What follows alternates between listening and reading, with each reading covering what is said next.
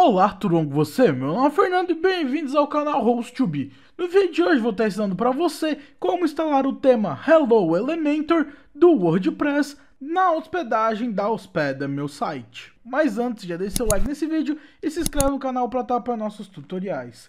Então, para você configurar o Hello Elementor no seu WordPress é bem simples. A primeira coisa que você precisa fazer é acessar o painel do administrador do WordPress na sua hospedagem.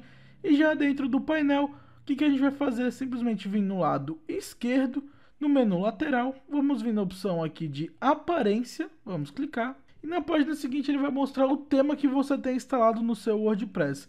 E para a gente instalar o Hello Elementor, basta vir aqui em cima no botãozinho escrito adicionar novo. E agora em seguida ele vai mostrar a página de temas populares, então aqui tem diversos temas que você pode escolher.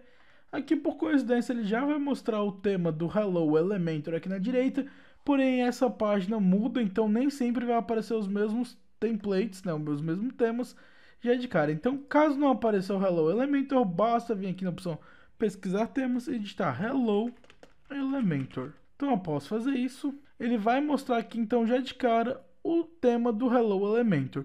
Então basta você clicar aqui no botão instalar. Após instalado, ele vai mostrar o botão de ativar, então basta você clicar. E prontinho, agora o seu tema do Hello Elementor ele já foi ativado e você pode clicar aqui no botão personalizar para configurar ele. Então o Hello Elementor ele é realmente um tema bem simples que é feito para funcionar com o próprio Elementor, como o nome já diz.